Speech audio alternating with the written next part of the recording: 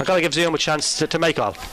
All in now for Heat 11, the BoyleSports Irish Greyhound Derby. In 1, Kameko. 2, Shinna Jet. In 3, Own Spice. 4, Scar Jim. 5, Tip Top Taylor. And 6 is Zoom. Hair up behind Traps.